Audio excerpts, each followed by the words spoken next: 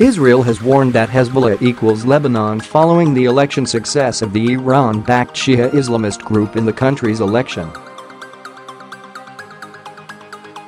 Unofficial early results point to the group winning more than half the seats in the Lebanese parliament.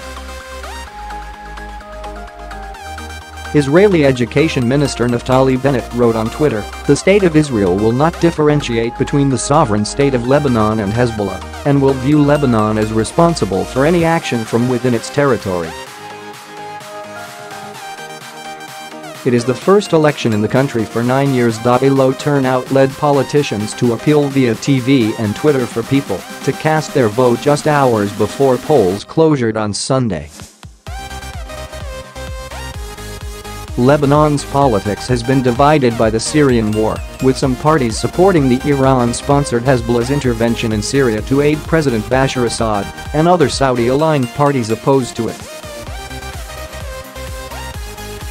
The state has also often been a battleground for influence between Saudi Arabia and Iran.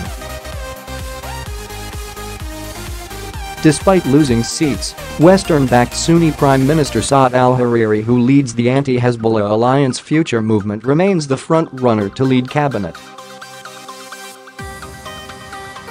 Following the conclusion of a 15-year civil war in 1989, the TAIF Accord requires that Lebanon's president is a Maronite Christian, its prime minister a Sunni Muslim, and parliament speaker a Shia Muslim.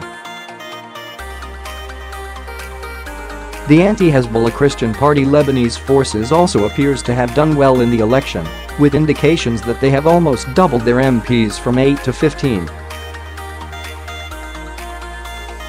Meanwhile, Boris Johnson is visiting Washington, D.C. to address Donald Trump's concerns about the Iran nuclear deal.